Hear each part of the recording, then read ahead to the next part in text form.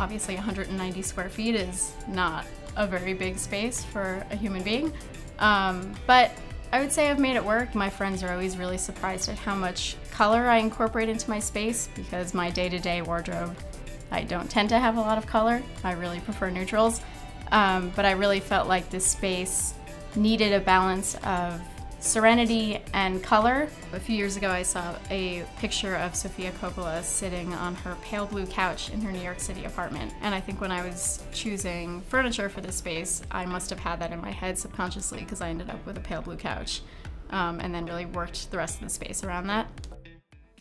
I think the best find in my apartment is probably this work table. There was a restaurant going out of business on Avenue A, and I struck up a deal with them and ended up lugging this a few blocks to my apartment.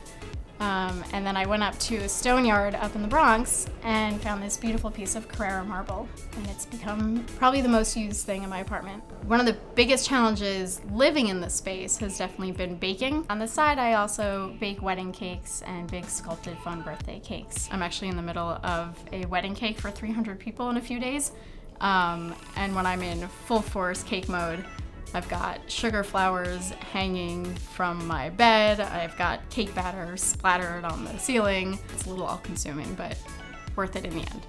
This is my proud DIY of the space. So I put up just these small little shelves, and it doesn't look like a lot, but not only do I gain a ton of storage on top of them, but I also gained a lot of storage underneath the shelves, which is really nice because it puts all of my baking tools on display, keeps me inspired. If I could offer one piece of advice to people creating their small spaces, to not spend too much time at home. When I have a day off, it's really tempting to just kind of hole up in my apartment and never leave. But I also find that when I leave and come back to my space, I love it that much more.